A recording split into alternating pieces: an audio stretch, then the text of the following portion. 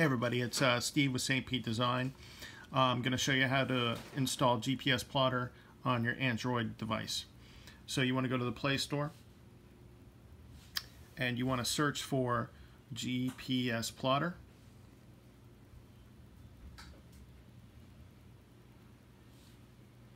Then you'll see us in the selections.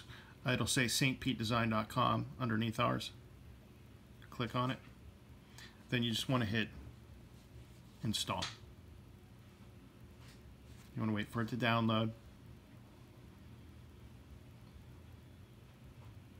And keep waiting for it to download. Alright, then you want to hit open. And this will pop up. It says allow GPS Plotter to access this device's location. You have to allow that for this to work properly.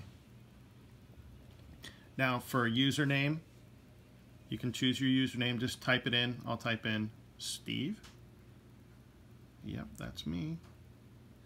And then you want to type in your website.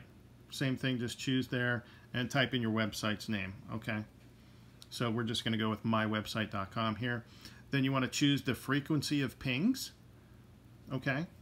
You can choose 20 seconds, 1 minute, 5 minute. Okay, we'll just go with 20 seconds. And then you want to, for tracking, you want to hit tracking on. It'll change to tracking on. Now, you should be able to track yourself on your WordPress website. All right, thank you.